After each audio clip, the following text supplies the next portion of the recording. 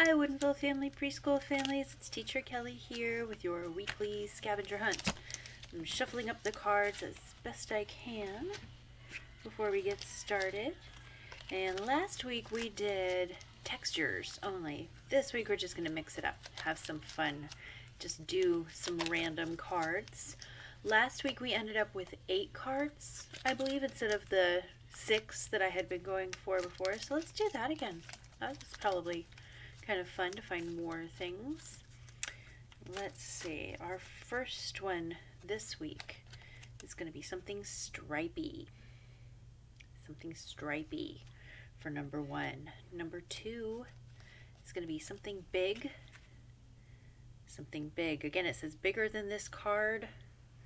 The card is almost the size of my palm, so you can use your grown-up's hand as a measuring device. So something that's bigger than your grown-up's hand.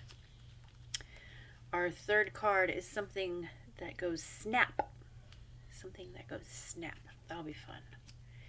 And our fourth card, same as last week, it's one of the texture cards, something bumpy. So that'll be fun. And our fifth card, something hard.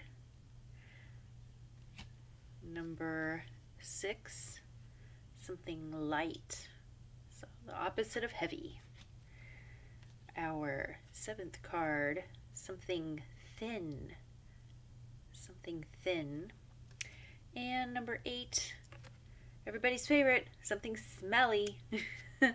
Alright, I hope you guys have lots of fun finding stripy things, big things, things that go snap, bumpy things, hard things, things that are light, things that are thin, and things that are smelly.